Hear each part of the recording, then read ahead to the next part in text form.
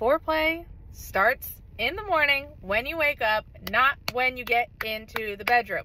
Hi, my name is Carrie B, and I'm a sexual health and wellness advocate, and I have been for 9 years. If you like sexual health and wellness information and you want more, go ahead and give my face a follow.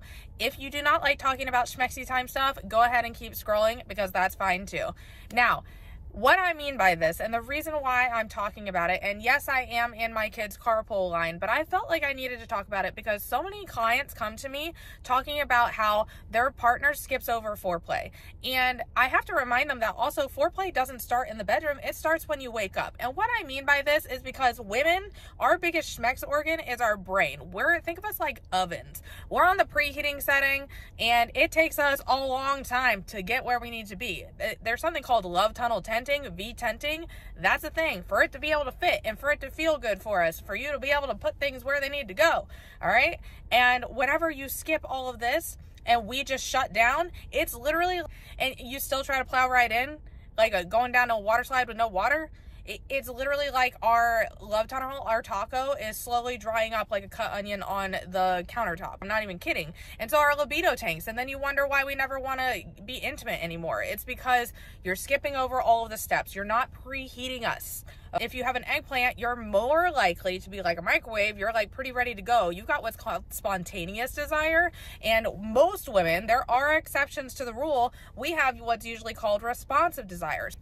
What I mean by this is that when you wake up, you need to make sure that you're not make sure, but just woo us. Treat us kindly. If you're thinking about us, shoot us a text message. If you walk past us, drag your fingers across our lower back because that's where we store all our attention. It feels really good. It's like for us, just that little simple thing. Let us know you're thinking of us. If you see something that needs to be done in the house, instead of being like, oh, she'll get to it eventually, go ahead and take out the trash or throw the dishes in the dishwasher. You don't even have to scrub them first.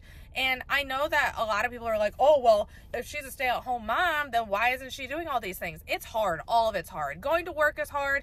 Being a stay-at-home mom is hard. Being a stay-at-home dad's hard. Being a working parent in general is hard. All of the things are hard. Instead of us just like combating back and forth, oh, my job is harder than your job. How about we just actually love each other and have compassion for each other and know that our mental health might be ebb and flowing every now and then. And so you might be able to take something off her plate, trying to make sure I'm in drive and not neutral.